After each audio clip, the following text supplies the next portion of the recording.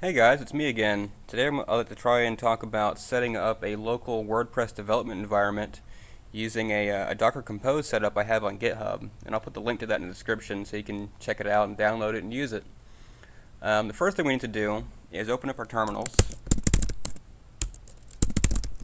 There we go. And I work within a development directory. I don't know how you guys might have that set up, but keeps things separated. So let's go ahead and go in there, and then I'm going to work within let's say a demo directory. Each project gets its own directory. And now that we're in there, we need to go ahead and get our Docker Compose configuration from GitHub. So let's git clone that.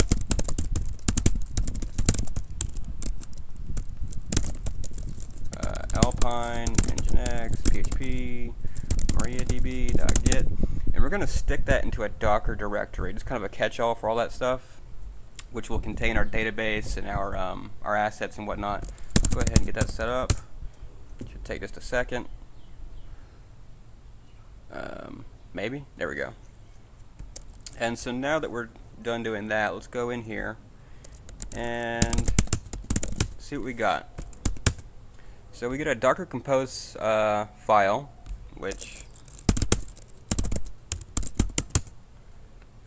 just has images, and so this is an nginx container with some volumes, links to a MySQL container, which is just MariaDB, and then database volumes goes out to it's persisted to the host.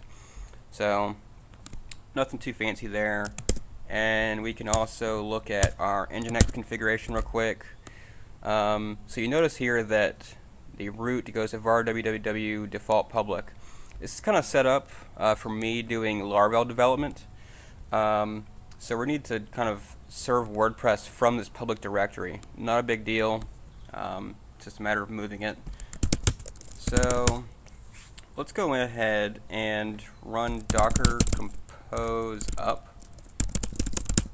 just to get everything kind of configured. And since I already had these images installed locally, just overall, it didn't take that long. But if you're doing this for the first time, it might take 3 or 4 minutes to go ahead and download those images and set up the database and whatnot. So let's see what this gives us now. Now we have a database directory, which keeps everything for MariaDB. It already has a user set up and passwords and whatnot and permissions. And we also have this www directory. And that's just going to contain all of our htdocs.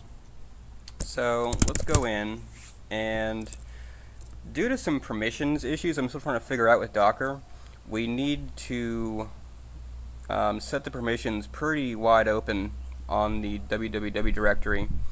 I wouldn't advise doing that in production, but locally I don't see much issue with it. So let's go ahead and do that.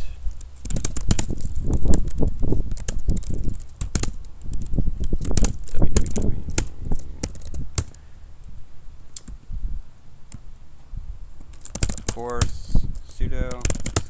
Okay, so next thing we need to do is go in here and, well, we'll get back to this in a second, but go ahead and make our default directory, and then within that go ahead and make our we didn't do that. We're going to go ahead and download WordPress. So we can just do wget http wordpress.org/latest.tar.gzip, and that should take, I don't know, depending on your connection, maybe a minute or two. Nothing too unmanageable.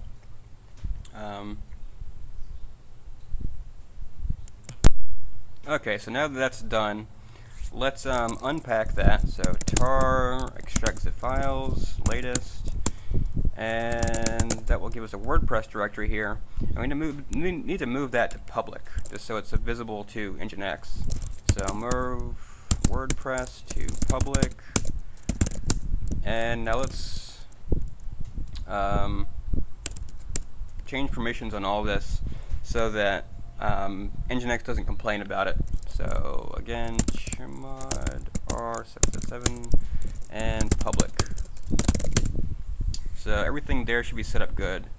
Now, what we can do is open up our browser, and there we go. So we just need to go through here and set up everything. Now the database information, the database name is Homestead, as I modeled this kind of after Laravel's Homestead. The username is also Homestead. The password is secret, and the database host is MySQL. Prefix really shouldn't matter because we're not polluting anything. Click next, see if that works, and it worked just as I expected.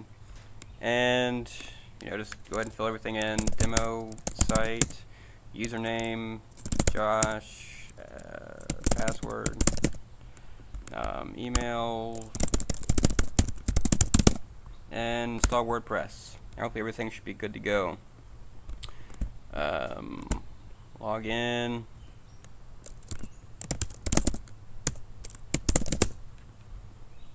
And here we go. Everything's good to go. So from here, anything you need to do as far as development and checking things out on a running server, you can go ahead and get done. Nothing too hard about any of that. And you can download that Docker Compose image or setup as needed. You can have 100 of these in a directory, each labeled a different thing, and they'll all pop up as being isolated instances, which I think is really great.